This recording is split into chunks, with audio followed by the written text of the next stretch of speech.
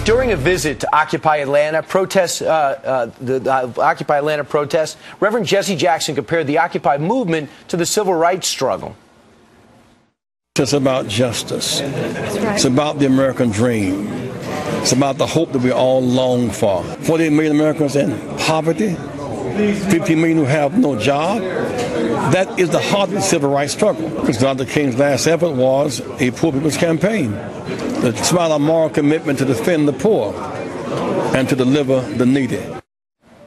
But is that a fair comparison? Martin Luther King Jr.'s niece, Alveda King, joins us now. Alveda is also the director of African American Outreach for Priests for Life. Good morning to you, Alveda. Good morning. It's wonderful to join you. Well, thank you so much. So when you heard Jesse Jackson compare the Occupy Atlanta, Wall Street, Chicago, Oakland movements to what your uncle was doing in society, what was your first reaction? Well, I believe that Reverend Jackson is doing a disservice in this century. He is a 20th century civil wrong leader in this point. You see, I marched in the 20th century as well, and now in the 21st century, picking up the mantle for even the youngest, you know, from conception until natural death, life. But my uncle, the whole movement was founded in prayer and in crying out to God in a peaceful movement. And this movement is not peaceful. You know, the people who came out, who are genuinely frustrated, who want a change, they need a leader who's going to lead them peacefully, to not encourage them to be embroiled in all of these things. And I think that Acorn is somewhere in the mix with that too.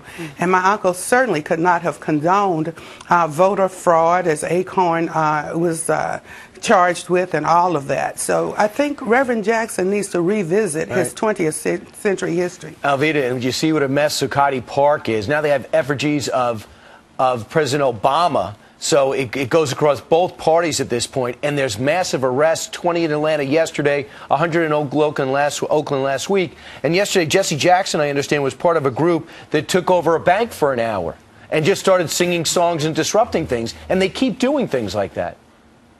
Well, actually, during the civil rights movement in the 20th century, and we are modeling that, the civil rights movement now, which the pro-life movement is also picking up, prayer, peaceful, nonviolent movement, order, you know, and to really help the people. The people started this in frustration. They wanted something that would give them solutions, something that would make things better. And what they're doing now, Reverend Jackson knows that this is not the model that my uncle and my father, Reverend A.D. King, upheld. He knows that. Well, I found it interesting because in that particular clip that we played, Jesse Jackson did say the American dream. We've heard that before from your uncle, I have a dream.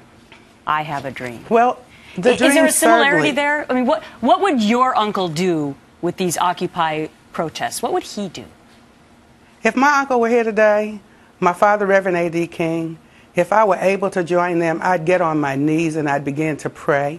I would sing the Bible-based war songs. I would assure the people. I would cry out to the Lord to help us. You know, we shall overcome. God is on our side. We'd be doing this peacefully. We would not be inciting the people to the type of anger that destroys. And that's really what's going on with this.